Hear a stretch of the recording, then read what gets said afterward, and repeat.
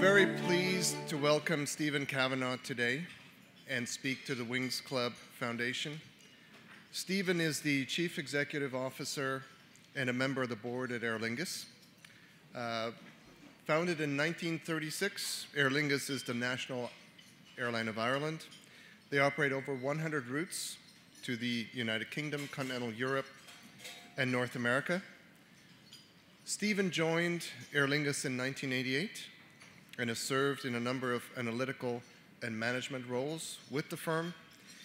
He joined the senior management team in March 2006, and as Chief Commercial Officer, Stephen led the repositioning of the airline's network strategy, which transformed Aer Lingus's transatlantic business. Prior to his current appointment, Stephen served as Chief Strategy and Planning Officer. So, ladies and gentlemen, please welcome Stephen Kavanagh.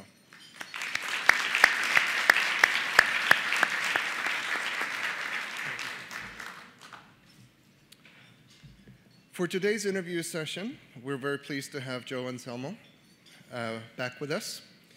Joe is Editor-in-Chief of Aviation Week and Space Technology. In 2017, Aviation Week was honored as the Best Business-to-Business Media Brand in the Jesse H. Neal National Business Journalism Awards.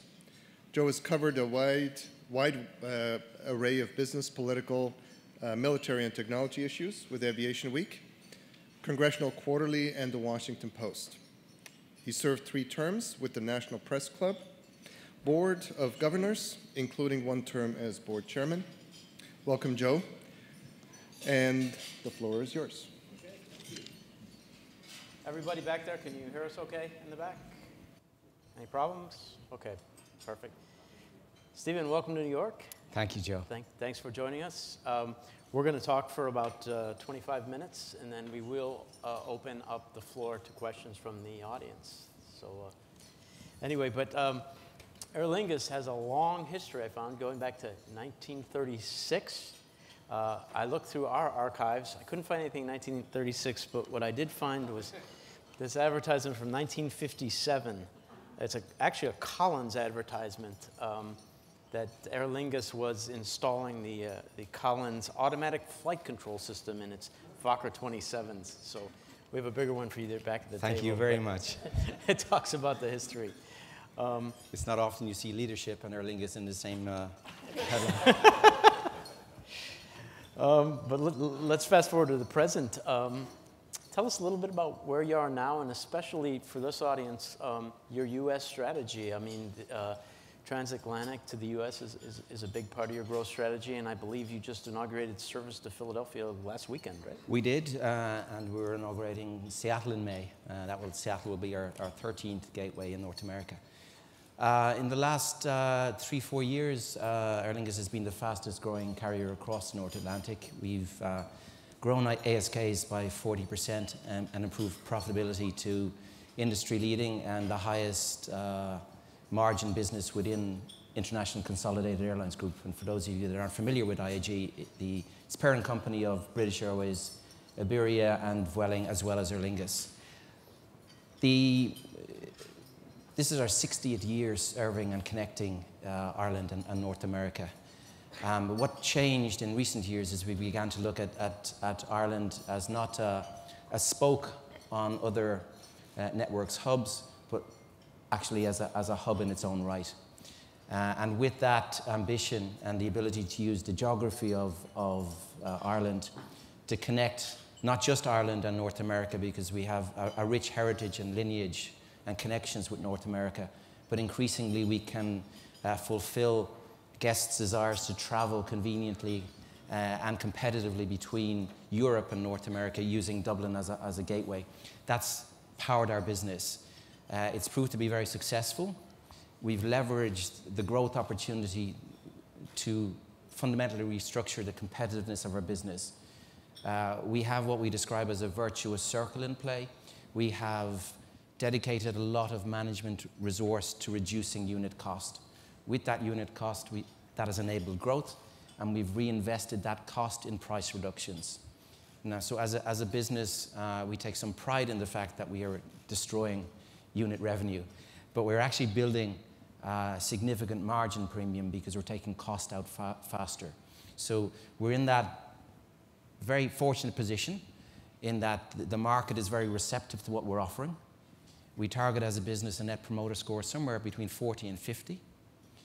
We are a Skytrax 4-star accredited business, and we describe ourselves as a value model. And value, from our terms, is in the eye of our consumer, in the eye of our guests. So we have grown significantly, we've grown successfully, and we have an ambition to keep going. Okay. How important is the U.S. market to that growth? You mentioned Seattle, Philadelphia. What other cities are you looking at for routes? I have to my shame, I used in the Capital Markets Day a US Census map, the self-proclaimed Irish Americans. And actually, it is, I'd be very reluctant to build a business on self-proclaimed Irish Americans, but it is of assistance in Aer Lingus' positioning in North America. As a brand, not just because of 82 years of service, but as a brand, we have a connection with a lot of the Irish diaspora.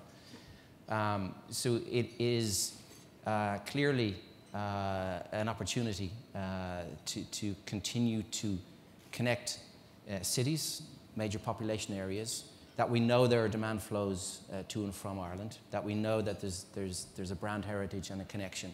But increasingly, we're far more as a business. We want to offer not just Ireland, but gateways to the 50, 60 points in continental Europe and the UK, because we believe the Dublin Gateway is a positive experience. The geography of Ireland, if you're flying between North America and Europe, you will overfly Ireland. From a cost perspective, that is the cheapest way of getting from A to B, is to use the shortest crossing. So we combine a very efficient short-haul operation with an efficient North Atlantic operation, and suddenly we have the power of a network to be able to put on sale. And as new technology enables greater emission with smaller aircraft, and particularly the new narrow body, that's going to open up for us a whole new range of opportunity. And what we find is that as the network increases, actually the risk reduces. Because in the past, we would have been adding single lanes into a very confined network. Now we have, as I said, 13 operations, 13 gateways. We have 18 operations a day. So 1 on 18 is a far less risky decision than 1 on 2. So we've broken the back of the growth story, and now we're attempting to leveraging it while keeping disciplined as to what matters. What matters for us is our net promoter score and our unit cost, because that's what keeps us relevant from a market perspective. Talking about some of those smaller, narrow-body aircraft, you're going to be introducing Airbus A321LRs into your fleet starting next year and in 2020. How does that change the game for you, and how are you going to utilize those? We introduced the venerable 757 about 4 years ago, and it was really a test bed. We had traditionally been using the wide-body 330 platform, and as I said, we were always feeding other people's hubs.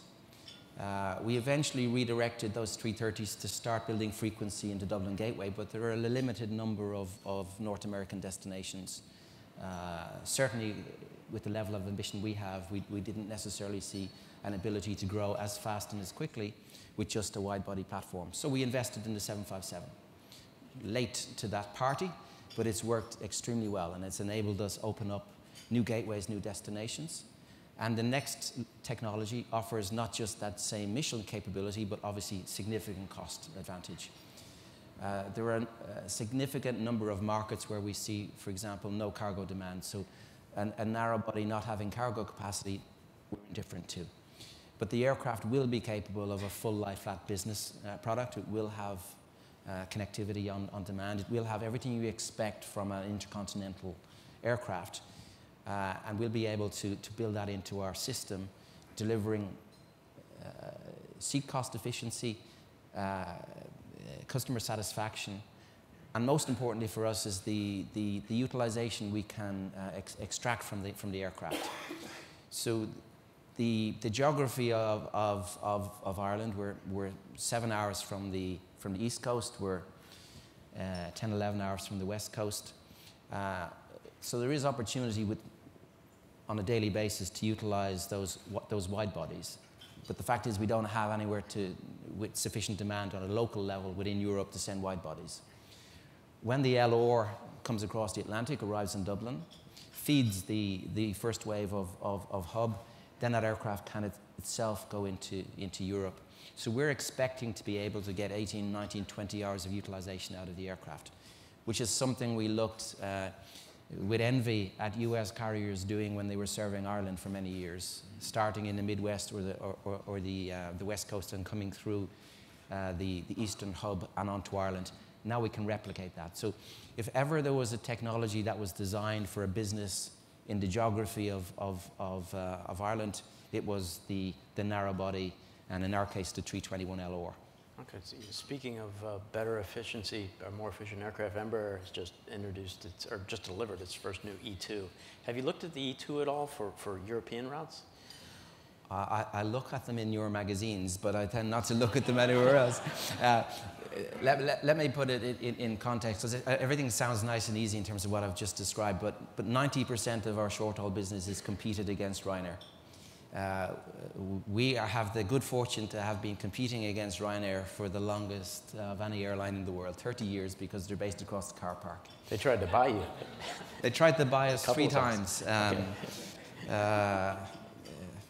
And in retrospect, yeah, that would have made for an interesting board meeting.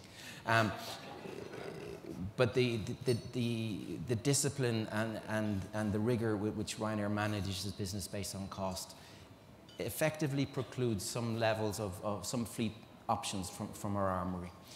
So we are very much in high capacity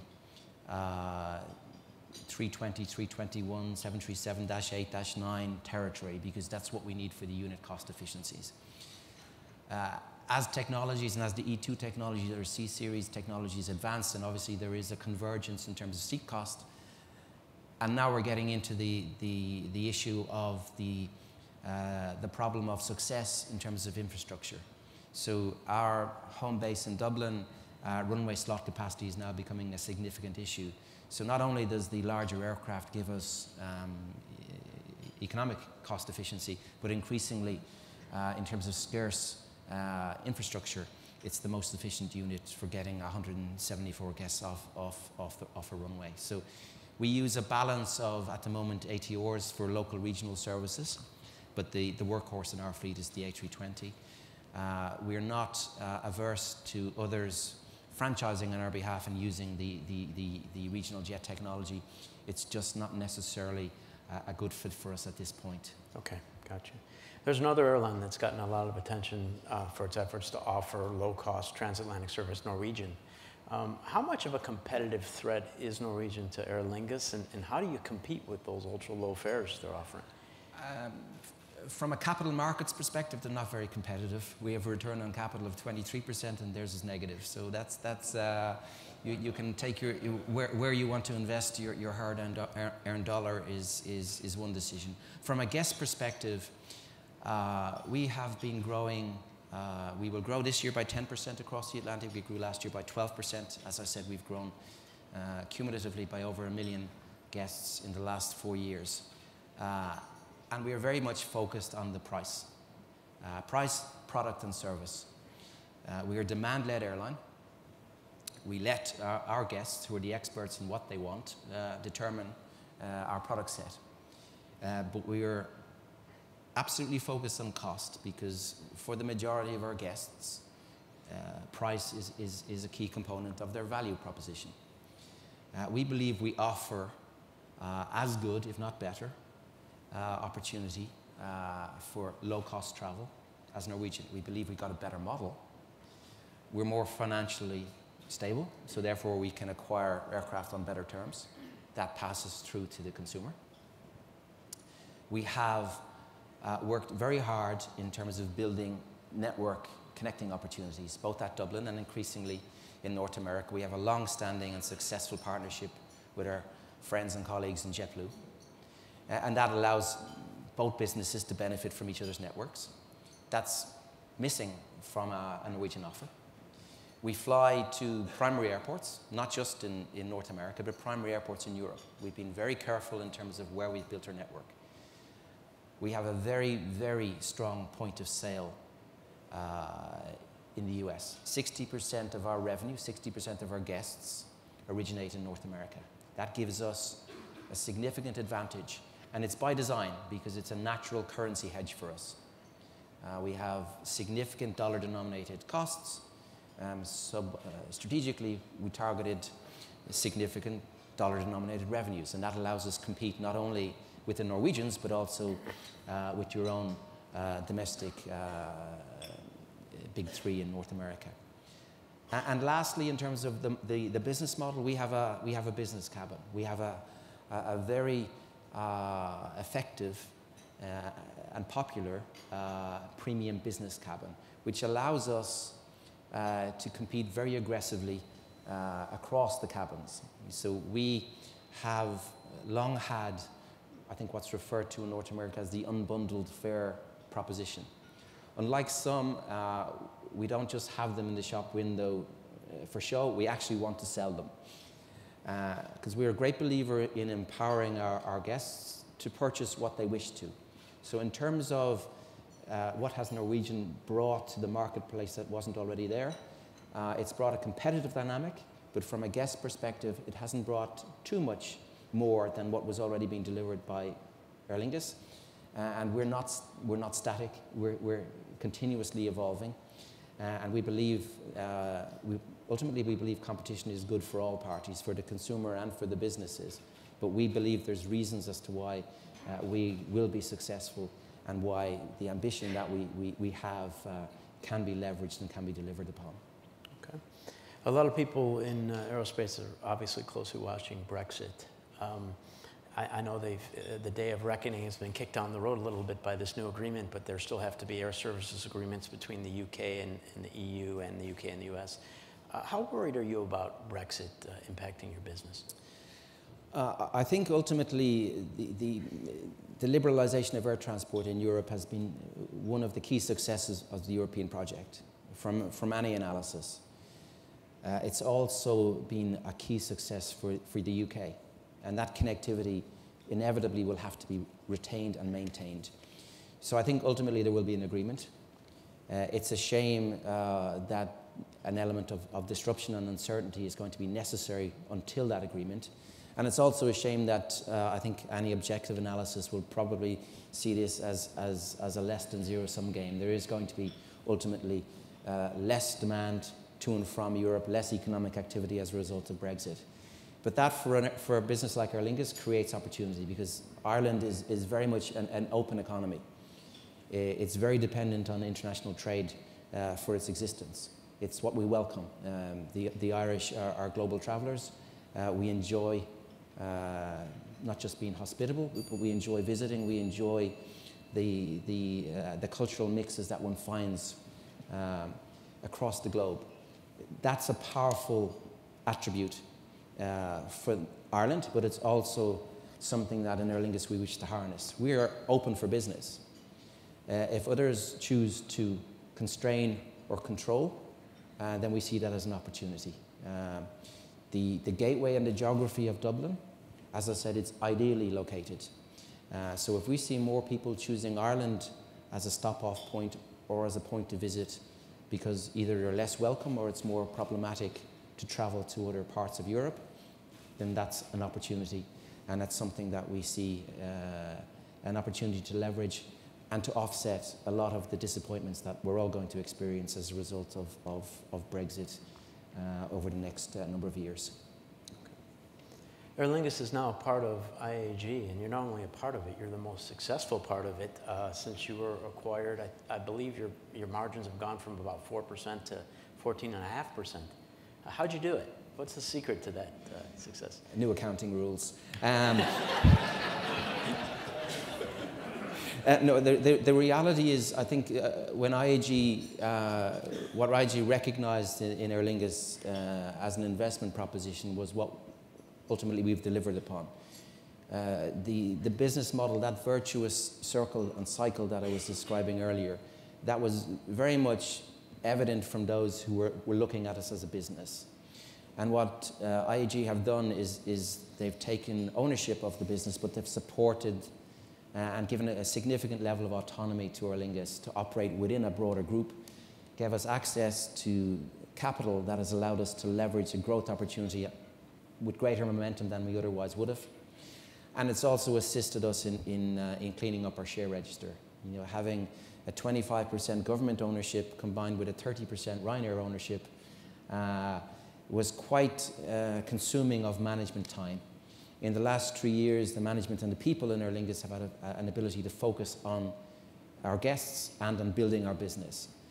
And that has translated into exceptional performance in non-fuel unit cost, strong performance in Net Promoter Score, and that virtuous circle has delivered very encouraging margins.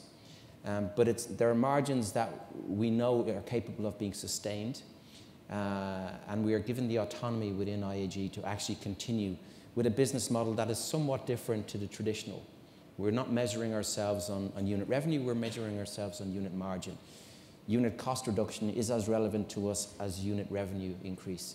And it's that autonomy and that flexibility within IAG to allow us to prosecute that vision has enabled us to build scale, and that scale has essentially enabled a lot of margin to drop straight to the bottom line. Okay. Everyone in this room travels on airplanes as an airline passenger.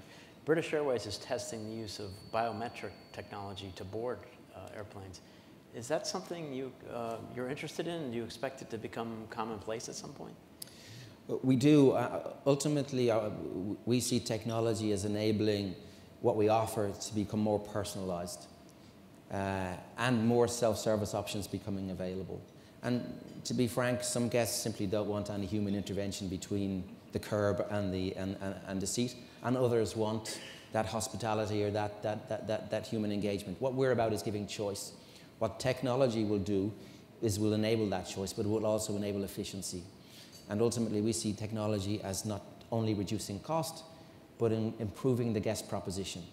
You know, and the pace of technological change is actually now, from an airline passenger experience perspective, is now there's more momentum than there's ever been, and you know, it's something that as management teams we need to find the way to harness. But I think you know, the biometric boarding is yesterday's news. The future where one can select from mobile devices all elements of the journey, where one can actually track all of those issues that are a concern to you, where you can make choices as to how you consume. That's where I think the real opportunity exists, because it's not only, as I said, increasing the market opportunity by reducing cost, but it will also have the potential to improve the guest experience and the satisfaction that everyone has in consuming airline services. So can you be a little more specific? In 10 years, what technology is going to change, revolutionize this business the most to change the passenger experience? So we have long been proponents of the retail philosophy in airline revenue management. So we have unbundled our fare to the nth degree. So it's discretionary as to what you consume. It's not imposed, but it's discretionary. If you want just the seat, you can have just the seat, and we welcome you. We're indifferent, but we would like the opportunity to sell to you. And increasingly, what technology enables us is to actually be more informed in how we attempt to sell to you. If you're traveling on business, we're not going to try and sell you holiday insurance. And it's just that gathering of information, but information that is relevant from a consumer perspective, because it allows us to tailor packages that are of value. Not to exploit, but actually, we take a view that you're more likely to consume if we're offering something that you value. And that's what technology can bring to us. Now, in terms of the mundane elements of air travel, I'm seeing, I'm constantly surprised at how fast technology is moving, and particularly in North America. We have guests arriving in Dublin now who are able to tell us where their bags are. when they're reporting misconnections at a US hub, because the technology is on the smartphone. I'm consumed as an airline CEO by Flight Radar 24. There's not an hour of the day I can't see where everything is. That information is a great enabler when one is traveling, for whatever reason one's traveling. And when you can see more and more of those types of options, then the whole experience becomes, as a consumer, you're more empowered. And if that technology is harnessed appropriately, it just improves the experience.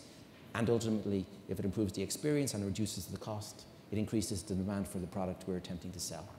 Okay, last question from me, and then we'll throw it out to the audience. But we haven't really seen bad times in commercial aviation in a long time.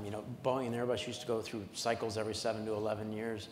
They haven't seen a downturn in 13 years. The airline industry had record profits last year. Is it really blue skies ahead, or do you see any turbulence that concerns you?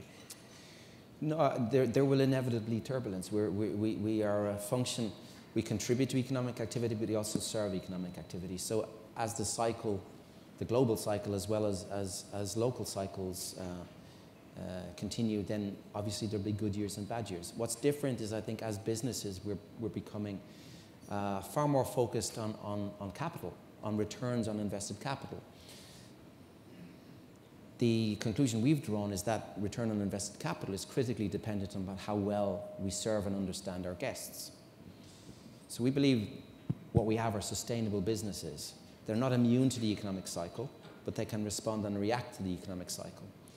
And as long as capital is disciplined, and by that I mean that capacity investment is rational, and that good businesses are rewarded by capital markets, and bad business simply can't raise funding, I think that level of discipline from a capital markets perspective, combined with the fact that we're actually running airlines in a far more sustainable manner as good businesses, gives me some confidence that the black zero on the 1st of January is something that we can build through the year, rather than looking, as we did in the past, at significant swings, which ultimately it was very damaging to all stakeholders.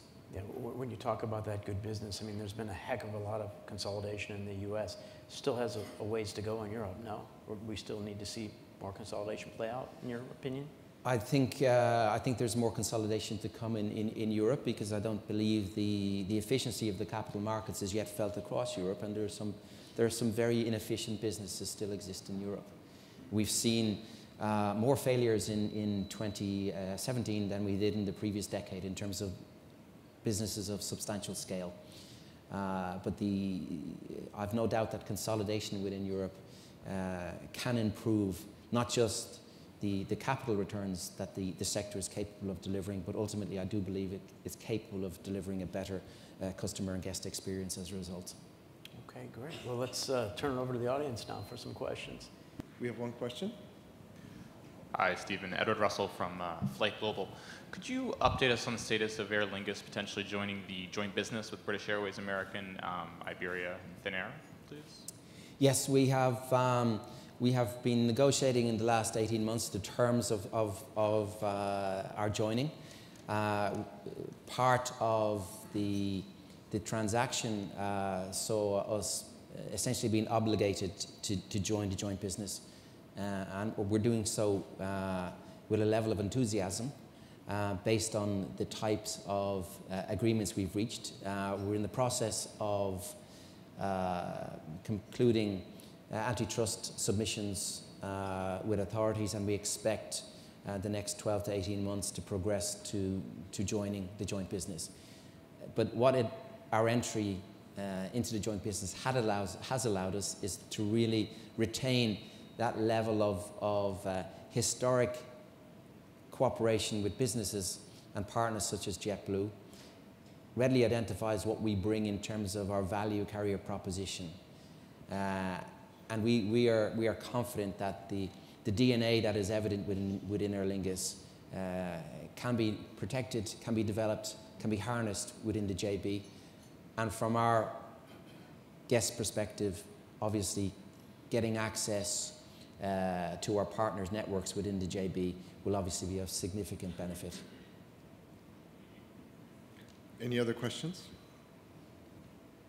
Hi, my name is Jennifer Henton from Boeing. I'm curious what you think about transatlantic low-cost long haul. There are multiple airline within airlines being created, such as Level, June, and Eurowings. And alternatively, the full-service carriers recently announced basic economy fares in the transatlantic market. So I'm curious, 5 or 10 years down the line, where you see that strategy for full-service airlines. I think I draw the analogy with how low cost within European short haul has evolving and how ultimately we've seen it evolve in North America. There will undoubtedly be failures. I think simply because the technology is appropriate doesn't make the business model appropriate. So there will be a lot of CFOs tested in the next short period of time. We would like to present this momentum for you.